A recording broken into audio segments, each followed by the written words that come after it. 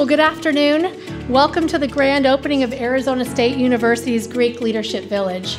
We're delighted to have so many people in attendance today to celebrate this occasion. Students came to the senior administration in 2012 wanting a solution for Greek housing. And so for a 5-year period, they convened a set of committees. They worked with ASU leadership, they worked with the city of Tempe, really to create a vision for what they wanted Greek life to look like. And it's really manifested in this facility that we've been able to build here with American Campus Communities. The GLV was planned by students, so for the past 2 years there's been a student committee that basically planned out every single thing here. You know, the grills are here because of that.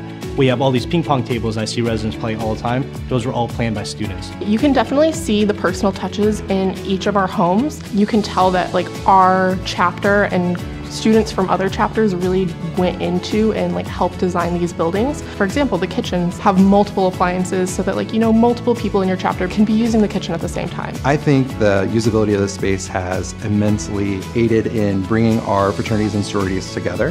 They have interacted in that common space that they have in the village that they haven't before because that space didn't exist. Having the community center and then the hub area, it definitely enhances the experience because this way all organizations, no matter you live here or not, get to use this space in this area, and that way we all get to really intermingle. I think this is the future of Greek life. We're working hand in hand so that ASU has oversight over us, but it's not constricting.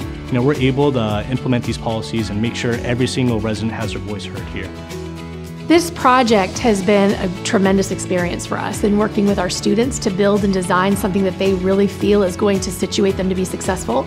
Working with ACC, who was incredibly engaged with our student leadership to make sure that they could build the project that students envisioned.